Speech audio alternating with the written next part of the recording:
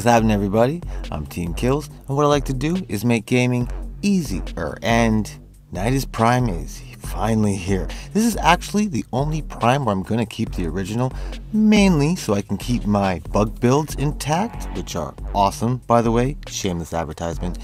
And I also want to keep my Nidus Swapathon builds, they could stay as well, shameless advertisement.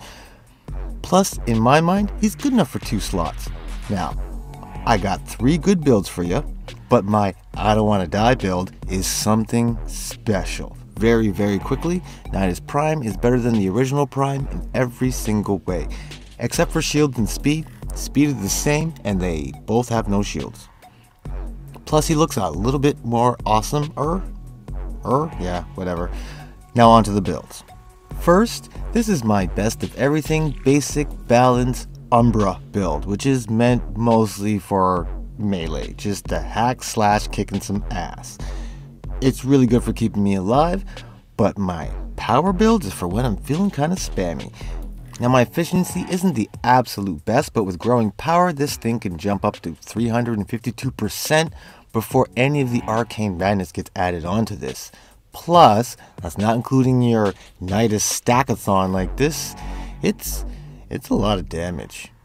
But the whole reason I made this video is because my I don't want to die build. Actually, I haven't died since I put this thing together, and that's not a brag because I'm sloppy. I tend to not pay attention. This is more like Warframe diapers. It takes care of my accidents. Now Nidus' survivability is already pretty good. He wants to live. Ravenous will heal you, and Parasitic Link will boost your damage, but most importantly, it will give you a 90% damage reduction if you're linked with someone. And if you have a duration build. Oh, and if you hope that person stays within range. This is the ability that I usually swap out in the Helmuth chair. So, adaptation does the same thing with no energy cost. Now, Nidus has no shields, as we know, so all the damage goes directly to my health. But Rage turns 40% of that damage into energy. So basically, adaptation and Rage are almost all you need, plus the Umbras. Like when I'm taking damage, adaptation, I can't say that, you know which one I'm talking about. That one saves my ass. And whenever shit gets a little bit too hectic, Rage makes sure that I have enough energy that I can just use one of Nidus' crowd abilities, wrap up everyone who's trying to kill me, and kill them instead. These right here are the most important mods. Some of them you can actually switch. I say do an Umbra one, he's worth it, but you can get away with doing some other ones.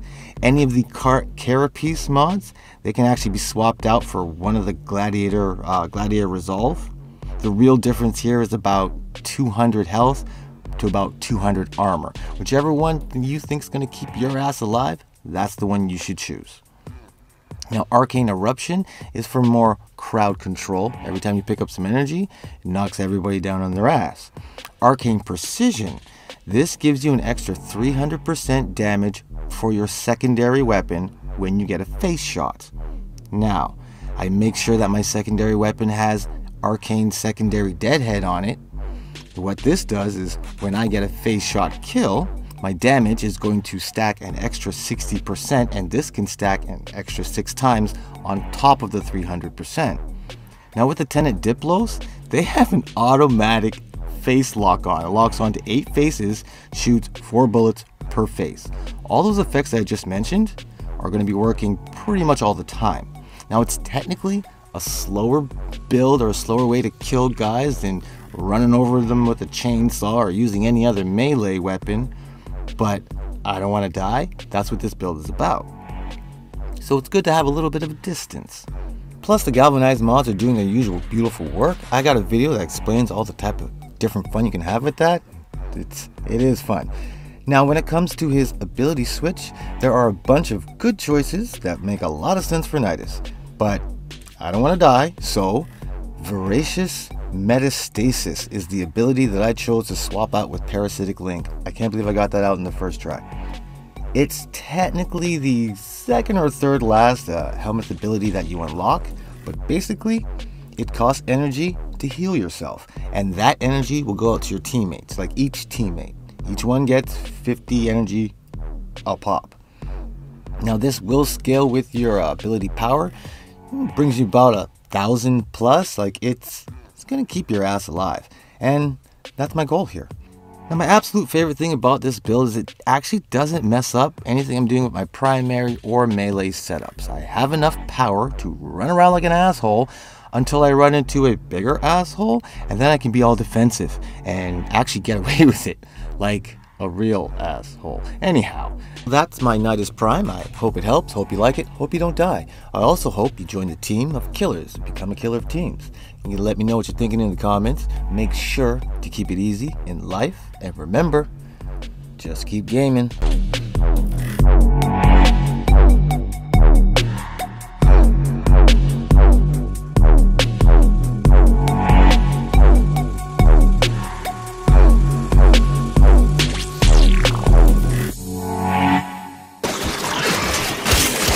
Raid is off to a successful start.